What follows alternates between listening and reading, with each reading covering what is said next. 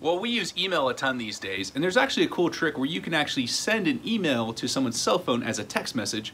They can actually text you back and you'll receive it as email. It's a pretty cool trick if you find yourself in a pickle at your desk, you have a phone dead, and you need to text and get a hold of someone, and that's the only way you can. So let's talk about how you can do that. It's very simple to do. It does require a little bit of setup on your end, but we'll go ahead and talk about how you can do that. So what you want to do is just go ahead and open a new email. So just something like this. What you're going to do is type in that person's phone number with no dashes, the @sign, and then the ending of their carrier's code. These are the different carrier codes that are out there. Very simple to find online if you type that in. And all you want to figure out is who you text. Maybe it's your spouse, kids, family members.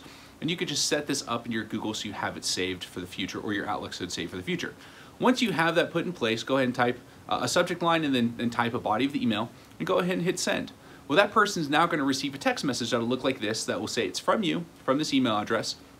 It's going to give the body of the email.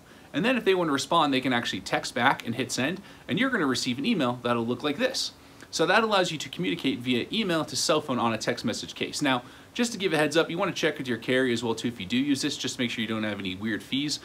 Typically there are not, but always just be safe to sorry in case you use this heavily and you find out there's some type of charge and surprise on your bill. So just as a heads up on that. So hope that's helpful and something that's something you could use in the future when you find yourself in a pickle with a laptop and no cell phone to your name.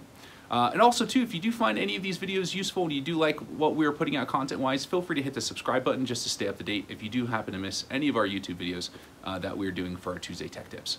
As always, I'm Curtis Hyde with Colorado Computer Support. If you find yourself in a pickle and would love to chat with us to see if there's something CCS could do to help you with your business and their IT, feel free to give us a phone call at 719-439-0599 or find us on the web at www.coloradosupport.com. Well, I appreciate as always for hanging out with me for this week's Tuesday Tech Tip. I'll see you next time and have a great rest of your day. Thank you so much.